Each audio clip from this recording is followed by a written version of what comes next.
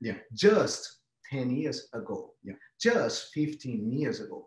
So there's a lot of progress. And I think the media always lead what society wants, or most of the time, because portray the society issues and desires, you know. So I think it's a lot of progress in the last 15 years. I would agree with that. Like you look at a show like Pose, like, I mean, that never couldn't have existed. Unthinkable. Yeah. And couldn't have swept the awards and couldn't, you know, and you know what? That show couldn't have existed without Billy. Everybody's great, but he's just electric on that show. So I think the show happened at exactly the right time. Billy Porter was a huge part of the show. And even girls being cast for many other movies, which is the thematic is not about they being trans, which is not even have the need to address then they are trans or not. It's just there. They are there as actresses. They are there as a professionals, and that's just the way it should be.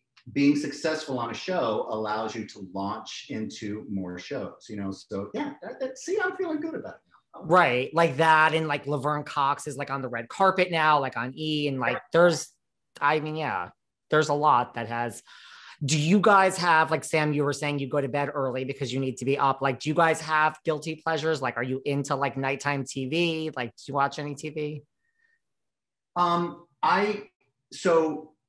I had retired, and then Channel 7 asked if I would come back, and we made a deal that I would come back 4 days a week. So I work in New York Monday through Thursday, and then I come home to our home in Miami and I say this to explain, for Friday, Saturday, Sunday, because I don't expect anybody to know what my schedule is.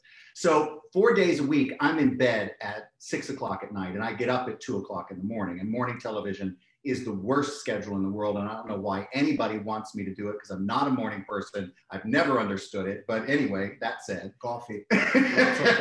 Lots of coffee. As like we're all drinking coffee and it's like 4:30 in the afternoon. Like we're all here with our coffee. Cheers, my friend. God bless it. Without coffee, I don't know what I would do.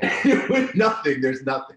But he finds shows. So when I come here, he's already found like a list of shows that we watch. And so we will watch shows on Thursday night, Friday night, Saturday night. We'll try to catch up on shows. But still, even if it's a couple hours a night, I'm really bad at what's popular on nighttime TV. I just don't know. Yeah, and you cannot be out of your schedule in the weekends too, because you have to keep the rhythm, you know? Cannot sleep so late.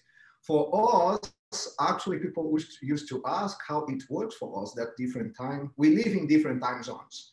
Like he's go to bed at 6, I go to bed at midnight or 1 a.m.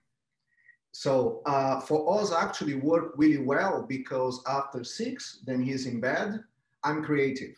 I can be creative. I can go to the studio and I can brainstorm and create and research, and by midnight I'm in bed.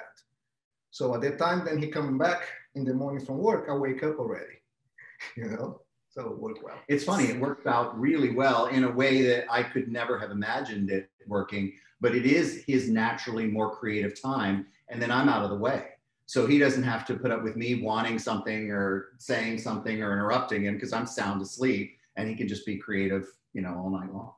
I am such a morning person. I could work in morning TV. I don't go to bed at 6, but I go to bed. I mean, it's getting later and later just because COVID has changed everything. I used to go to bed at like 9 p.m. I could go to bed at like 8:30. And I wake up at the crack of dawn and go to the gym, and I'm like ready to start work at like 6 a.m. usually. Who are you? That is not normal. It's just that, like, I mean, like, if I'm out for the night, don't get me wrong, give me a drink and I'll stay out all night. Like, don't, but when I'm like home, I'm just like, I love that morning, like 5 a.m. to 8 a.m. Like, I just did so much before anyone's even up, and it's dark out and I'm having my coffee. I'm like weird like that.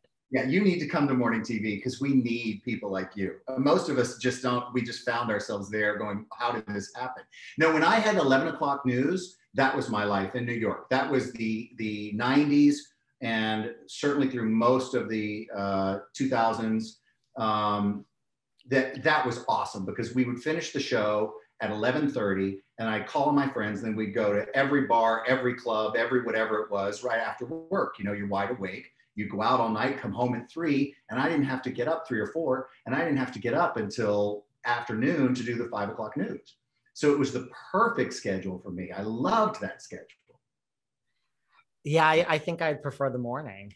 I don't know why, but I mean, don't get, again, if I'm out at night, I'm always the one who's like, now I'm like, okay, let's just stay out all night. Like now I'm ready to go. I'm always the one who like doesn't want to go out, you know, late, but then I'm like, let's just stay out now. It's kind of like a little bit of both. So you guys don't watch any reality TV, like none of that stuff, like Housewives, all of that. You never got into it. So we're fortunate. I mean, in my job when I was at GMA, I think I met everyone who was on those shows, and they would send us the shows and we would watch the shows before we interviewed them.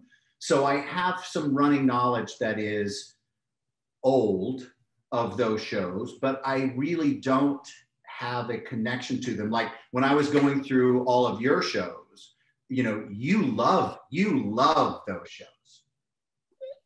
I do love those shows. I'm not backing away from that, but let me tell you, as much as I love those shows, these listeners love those shows. I mean, like, I know you were talking about Elvira, Cassandra Peterson. Like, I have had on this show, like Susan Lucci, Fran Drescher. Oh, no, I love Susan. Susan's amazing. An icon of epic proportions. Now, I'm not saying nobody listened. Lots of people listen, but this audience wants nothing more from me than Housewives, period, the end. Those are the shows. Look, at the numbers don't lie, right? Those are the shows that they wouldn't be so popular if they didn't have fans. Yeah. And they're fascinating to watch. I catch once in a while, I catch some episodes, but I just cannot follow through, you know, because our schedule, we always travel, we cannot follow through. But I wish we have make more time for that. Yeah, it's funny. Socially, we have had the wonderful opportunity to meet a lot of them. And they're wonderful ladies. They're lots of fun. I just don't have that. They're a lot of fun. I just don't have the time to invest. I mean, I kind of one day will, I guess. Would you guys, if someone came to you and said, listen, you know, you're flying back and forth, maybe this is a reality show right here before our eyes. Yeah, I think we're public enough. It's a lot. It's a lot. It'll be interesting, but it's a lot. I know you've talked to them about the business of that and what that does to their lives, which is completely different from the show itself, you know? And some of their experiences are great. Some of them love it for what it's done for their lives. And then some of it hasn't been so good, you know, for what the real part of the work of it, because it is a show. And they have to, you know, make a lot of life adjustments to do that show. Some of it works out. Yes, and you have to do a lot to keep that going over. Right, it's a lot time. of work. Yeah. Yes, I mean, I think it's, in a way, I'm not sure why anyone that's already established with a career would do it, and that's no shade to anyone that's on it. It's more like, if it gives you certain things on the side, great, but if you're already at a certain level, like with, you know, a successful art career, a successful career in broadcast journalism, I'm not sure there's much upside, but lots of people do.